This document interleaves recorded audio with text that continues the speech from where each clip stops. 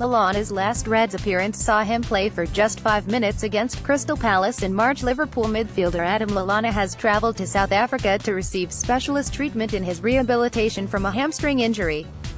The 29-year-old is receiving treatment at the Sports Science Institute in Cape Town, which Press Association Sport understands was selected by the club's medical department to aid the England international's return to fitness.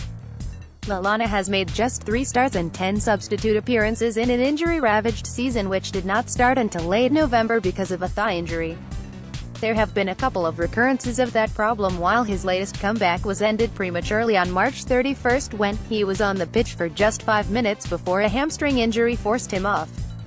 Liverpool have taken their time with Lallana in the second half of the season after manager Jurgen Klopp admitted they had probably brought him back too soon from his initial setback. The club will continue that cautious approach in the final month of the campaign, and while the midfielder has not yet been ruled out of their remaining matches, he will hope to be able to prove his fitness in time for World Cup consideration.